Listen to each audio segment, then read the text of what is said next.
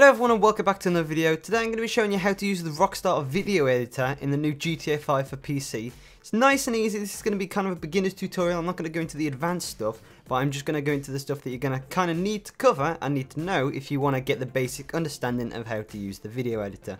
Now, like I say, I'm not going to go to the advanced stuff just yet because there is a lot more advanced stuff in there, you know, obviously. But like I say, I'm going to touch on some of the things that you kind of really need to know just to make funny and quick videos. So there you go. So let's jump into it. So the first thing you're going to actually need to know is how to actually access it. It's really easy in single player, or I think you can do this in online too. If you press the M button, you will get the quick menu up, or the interaction menu, and at the bottom of that it should say there should be a button called director mode. Now what that's going to do is that's going to take you into a different type of screen, so make sure you've saved all your single player or your online progress so that it doesn't get lost, and what that do is that's going to take you out and put you into another menu, which is the director mode. So from this mode, as you can see, you're going to have a character that's standing in the doorway. Now it depends on if you've unlocked certain characters for whoever you want to use, but in other words, you've got different menus called actors, settings, shortlist actors in case you've used it before, recently used, same too if you've used it before, exit story mode, and enter director mode. Now these might change depending on whatever, if you load it from online, but you get the idea. So actors, in that menu, what you can actually do is you can select which type of character you want to use. So this director mode actually loads you into like another world on your own, so to speak, you know, like reloads it, and you can actually like record stuff in there if you haven't actually recorded it already from single player or anywhere else. So take note that it is a different game mode, you know, a different like mode, and it, you know, that will happen. So in actors, you've got all the different types of NPCs and characters that you've got in the game. Like I'm not going to name them all, but just look, if you look at the gameplay in the background, you actually see what is there and what you can actually use. There's a lot of type of different characters that I didn't even know existed in the game, so that's quite cool. You can check those out, and you can use them at your own will as well. So now if we move on to settings, what this does is it allows you to actually change some of the stuff within the game. It allows you to change the time of day, it allows you to change the weather, all that different types of stuff. It also gives you options for cheats as well. So it'll give you invincibility. So say for example, if you want to do a video where you fall through the sky, land on the floor and just stand up, maybe that's funny, maybe that's not, then you could turn on invincibility, go into director mode, press F1 to record, I'll get onto that in a second, fall out the sky, land, and then press F1 again to stop record, and then we go in to edit it just like that. So that's what the settings is. There's a lot of different settings in there, like you see in the background too. If you can just change them to whatever your will. So once you've loaded in with your character of choice and all your different types of settings are correct, you can actually change these in game too, so you don't need to worry about it. You just need to press the interaction menu button, which is M, and that'll obviously bring up all the settings, and you can change them at will there too. So once you're in, all you need to do, press F1 to press the start the record button, and then it'll start recording. You've got 30 seconds on that timer to record whatever the heck you want. I think the maximum is 30 seconds, and then it like automatically shuts itself off. So keep that in mind, do. And then once you're done, if you don't press F1 again after that 30 seconds, then it will stop. Alternatively, if you've done your thing, and that's it, then you can press F1 again, and you'll be done.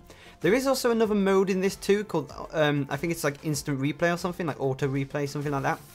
And what that does is, if you turn that on, it's kind of like NVIDIA Shadow Play, like anything, if it's something that happens and you're not pressing F1 to record, then you can press Alt F1, I think it is, and if that's on, then it will automatically save the last, for example, 30 seconds, depending on what's gone on. So once you've recorded all your video and all you need in your in the director mode, what you need to do now is press M to go back to the interaction menu and click on the option for Rockstar Editor. So you don't have to do this all at once too. You can get like you can get all your different types of clips that you've ever done, put them all together and start editing there. Alternatively, you could like do one, put it into the editor and be like, okay, well, I'm going to go here and do this, and then alternatively jump back into the director mode and do that. It doesn't have to all be at once, so which is cool. You can save it and then edit it from there.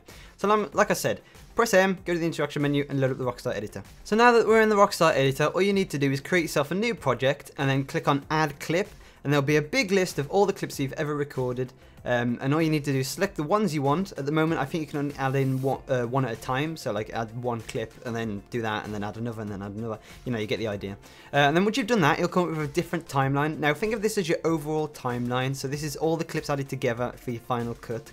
What you want to do then is you want to press enter and you'll be taken into a different editor, so to speak. It's all the same editor, but it's loading the clip, in other words. And what that's doing is it's got you can now preview what you've actually done, and you've got a different thing at the top left which says all your cameras, your depth of field options, your effects, your audio and all that stuff, and you can change all of that beautiful stuff as you can. So all you need to do is find the parts that you want for this clip. Now the clip I'm using in the background, I apologise that it has to be a smack cam, or you know, me punching someone in the face. I just couldn't think of anything else to do for this tutorial, so there we go. But what you need to do is find the position that you want. Edit it, so like, you know, the little clips at the end, drag that to where you want the start, drag that to where you want the end. So that's it for the timeline. There is obviously more, but I'm just going to not briefly cover that yet. What you want to do now is actually change your camera type. So if you go into cameras and go over to camera type free camera, you can actually change the camera at will when you click edit camera. It'll actually let you move it around and put it wherever the heck you want. You've got, you can change the height, you can change the, I think, what's that called? I can't, like the zoom, I guess? Yeah, you can change the zoom. You can change how like it rolls, like if you want it tilted slightly, you know, you can do that too. You can do loads of different types of stuff with the camera, and you also could do different types of post-processing effects afterwards too, which is just brilliant. So once you've found your certain camera angle, you can go to the depth of field options and change that if you want. Now it is a bit fiddly, the depth of field. If you don't know what depth of field is, it's literally just like the blur that you see on the top of the bottom of the screen where something's out of focus. That's all that is. And you can change it manually if you want to. You can make it automatic to the player, which is quite cool, which I'll use in this clip example, I think. But you know, you can just go nuts and change it as much as you want really, or you can leave it automatic, which is probably what's best. Yeah. The other things you've got as well is you've just got effects. You can all use all the different types of Instagram effects, I'll say, quote unquote. You know, you've got, I'm not going to name them all, but you can see in the background now I'm hovering over them. You can also change the intensity of them. So say for example, if you just wanted, you know, like 10%, for example, of the one I'm using now, you could just obviously change outside of 10%, and you can also change the saturation, the contrast, the brightness, and the vignette. Is that how you say it? I think that's how you say it. You know, all the options are there, and you just got to fiddle away with them really. You can also change the audio as well, like you can change the different types of volume sliders. So if you didn't want any music in the game, you could obviously turn that to 0, like I've done. Dialogue volume, if you wanted to boost different characters saying, you could do that too. Score intensity, that's if you've got music added to the clip. I do not have music added to this clip, so that's not going to happen. You could change the slider of that too. And then also as well, you can add these things called markers. Now I'm obviously saying this as I edit it in the video, but if you can add these things called markers, and what they do is they make it so that you can make it advanced. So you'll see in a second, I hover over to a certain point, and if you press the M button, you'll actually add a marker. Now what that marker does is it allows you to change a certain add effects during the clip. So you'll see here when I find the right point. You can also use the arrow keys to scrub fine as well, so that's quite cool. But yeah. So as you can see, I've added a marker and I've slowed the speed down to 20%. Now to speed that back up again, to make it to normal, just click on where you want another marker to go, and press M again, and then change the speed back up to 100, so you just got to keep that in mind. And you can change all these different types of markers whenever you want. You click on them and edit all the different types of settings in there. One other thing I've also forgot to mention is if you click on the first and the last markers, you can actually change transitions. So if you wanted to fade in and fade out, which is what I've used in this example, you can click on the first marker, transition to fade in, or any other one you want. Click on the last marker, transition to fade out, so you've got a little fade in and fade out, which is quite cool if you ever really want to use that, of course. So once you've done editing your clip, all you need to do is press F5 to save your clip. It might go black screen, that's only just because it's saving it, so you don't need to worry about that. And then once that's done, you can press escape and go back to the timeline. Now the timeline was the one I said earlier with all the clips I said that you can add together. This is the option now if you really wanted to add more clips in and edit those. If you, like I say, if you want to, you don't have to, of course. I don't in this tutorial, obviously, you know, you don't have to.